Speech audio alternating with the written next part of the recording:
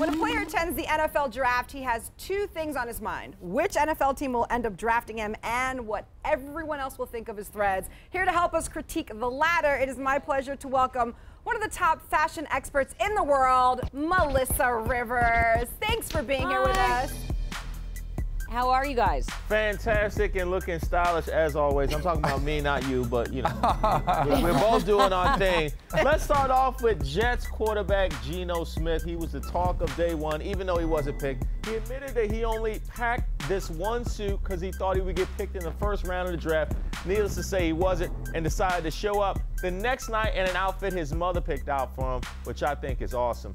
First off, tell us why you should always bring a backup outfit to a major event. And also, is it ever okay to have your mother pick out your clothes? Which is yes.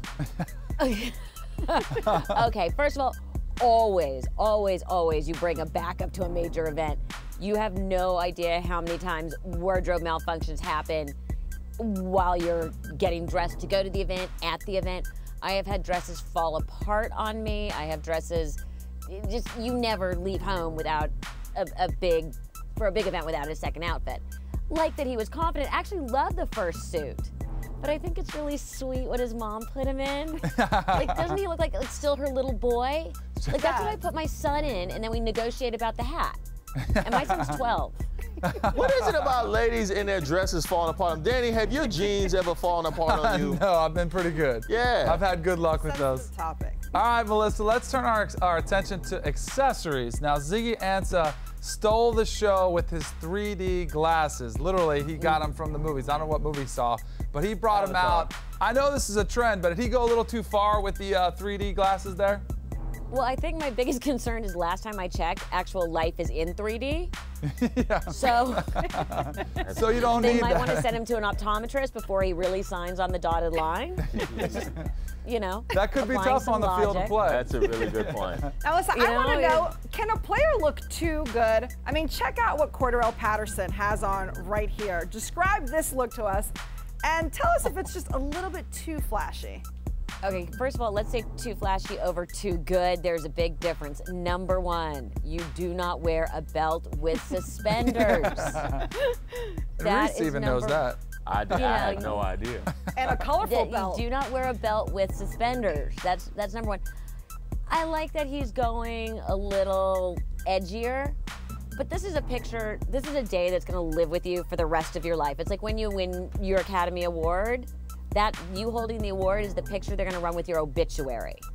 And you have to treat draft day the same. Do you really want something trendy that day, or do you just wanna look good? A classic look. Yeah. Classic look was what you're recommending. Now, the draft overall was pretty tame, but there was Eddie Lacy in pinstripes and Tavon Austin in the burgundy suit that people were talking about.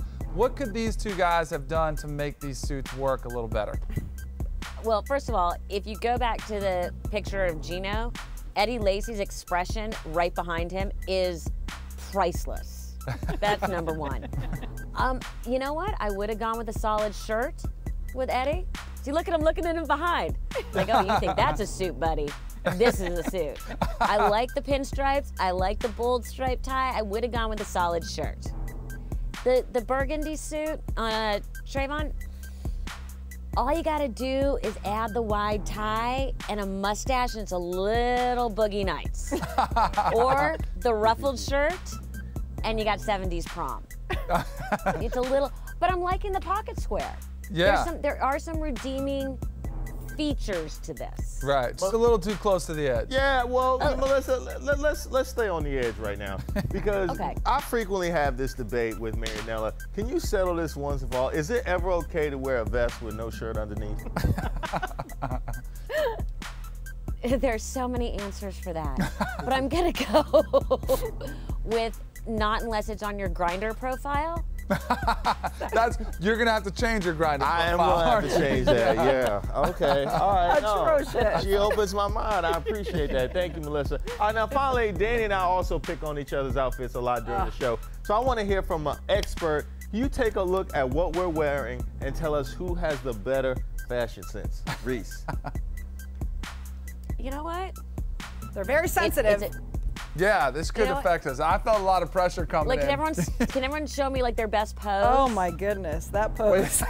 that is brutal right there. Bam. I am Well, not wait. that one. Wait, I feel guys so look uncomfortable right now. I blew Y'all way look past like The duck J. face. Crew catalog rejects. Oh, rejects. That's not even setting See, the bar there high, you J. flash Crew. in the backside. You gotta win. There it is. No, you actually both look quite nice. There you go, boys. You all However, look nice. And is you're there such a a pretty however? girl with good earrings between you. Like the guys are even like, anyone's looking at you guys. You got a hot true. girl behind you. That's in right. Between the That two is of you. very No one's true. looking at you. What does You're it the matter? greatest, Melissa. You're the greatest. Men are just the backdrop for women to look pretty in front of. There you Nothing go. wrong with that. Nothing wrong with that. Thanks so much, Melissa Rivers. Thank you.